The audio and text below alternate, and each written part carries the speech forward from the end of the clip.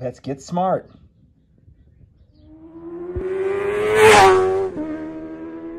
This is pretty much the worst video ever made. Napoleon, like anyone can even know that. Hello my friends, and welcome to Tom's Tinkering and Adventures. Today we're going to try to install this smart Wi-Fi garage door opener deal. I'm not really all that big on high-tech stuff. I don't run GPS on my motorcycles, anything like that. I'm a map and compass guy, really.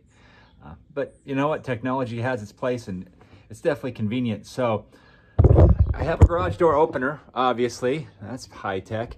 But I've been interested in these Bluetooth Wi-Fi garage door openers for a while. So let's take a quick look at this one. I ended up getting a $25 Scamazon gift card, and like I said, I'd been kind of interested in these for a while, and I think this one was like $25, and then with tax and everything I ended up paying $3 for it. So I'll try to remember to put the link for this one, but there's a million of them out there. This one just seemed to have pretty good reviews. Oh, great. See, the technology guy in me doesn't like that. I gotta look up the manual, but there's one here too. There you go. See, they full-on boomered it for me. So it doesn't look like there's a whole lot to this. I'm gonna open these boxes up and we'll come right back and we'll see what it takes to get this thing installed, because I have no idea. After opening up all the boxes, you get yourself your paper manual if that's what you like to use, or you could scan. And you have a few little fasteners and some tape, zip tie. You have this unit with a power cord, a USB plug adapter, this sensor, and this cable with a sensor on it. And then all you got to do is RTFM, read the freaking manual. It tells you what to do. Got another scanny thing there, and that will get you to download for your app. So you download your app, install that, run it, and then you just follow the instructions on the app. So I've already gone through some of this stuff here. Power down the device, give it 5 seconds, make sure that the status light blinks. That went right away, and then the app will tell you exactly what to do. It'll say, you know, to connect to your Wi-Fi system on your home, all that sort of thing. Then you're going to connect this cable.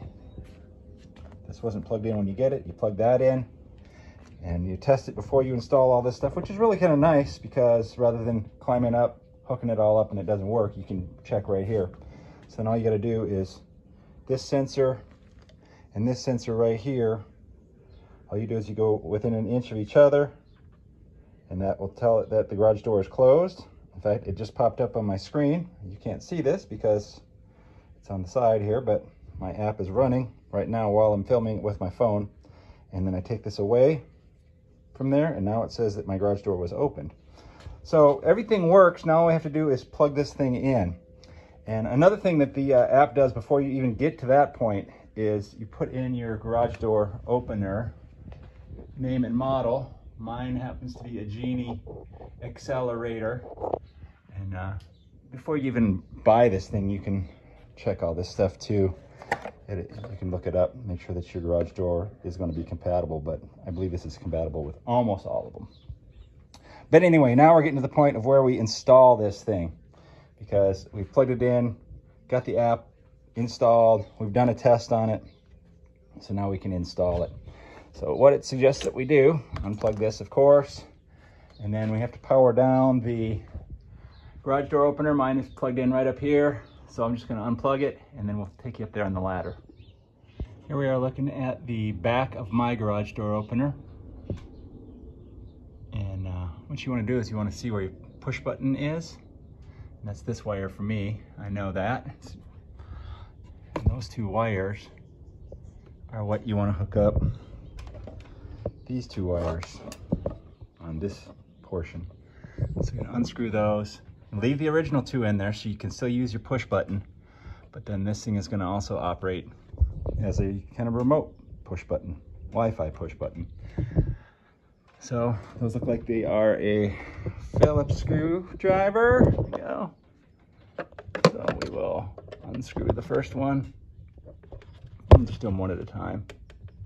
And those are in there pretty tight, so I'm gonna get a little bit bigger screwdriver. Brought a couple up here. Or maybe I might need a flat tip to get in there. Anyway, I'll get those loose and I'll show you what that looks like once we got it hooked up. Yeah, one hand on the camera, one hand on the screwdriver, on the ladder, safety third. Okay, I got those hooked up.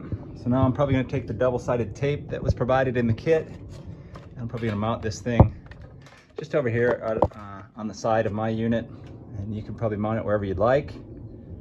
But that's where I'm gonna end up putting it, I believe. That way I can still access the light cover and all that. And then we gotta run this sensor. So we will do that after we get this mounted up here. As you can see, I got it hooked up here. Now the next thing they want you to do is to run this sensor wire to wherever you need to hook it up to get the 1 inch or less clearance when the garage door is closed. So on mine, this track system actually has like a little channel here with these clips where the original wires and stuff are all routed. So that's what I'm using. If I didn't have that, you could, you know, like use little plastic staple things, like a little plastic piece with 2 tiny nails, and you could staple it up onto your rafters or zip tie it somewhere, whatever. But I'm gonna route it up to the front and then probably to the top. So once I get this routed up here, then I'll bring you back over there and show you. There, I've got the sensor wire ran up here, and they give you enough wire to run this thing for like a bus garage, I guess. Probably have twice as much wire as I need. So I wrapped that all up here, put a twisty tie around it, the one that came with the package actually. And then I zip tied it right up here to the end of the frame. It's out of the way. Ran the sensor wire down here, and I screwed it right to this piece. Now every garage is different. Every garage door is going to be a little bit different, but according to our manual, I could put these things, where was that picture at I saw? They don't have to be face to face like that. They can also be like this, as long as they're within an inch of each other when it's closed and more than an inch apart when it's open. So that's how I'm gonna mount it. I've already screwed it onto here. I'm probably gonna just put the sticky tape on there for now. And then once I test it a little bit, I'll come back and I'll put 2 small sheet metal screws in there. Actually, I don't know. We'll see if these will go through easily. Otherwise, I gotta come up here with a drill. Let me just get the drill. I'll do it right now. All right, we're gonna try this. I got my GoPro hooked up here so that we can show you the app and all that sort of stuff. So hopefully this is working okay. There's our connection right there. All right. Probably have this on wide angle or something terrible. I apologize if it's not the best, but I don't usually utilize multiple cameras to shoot things. Fire up my phone here. Okay, there's the app. All you gotta do is press this button. I'll bring you right here.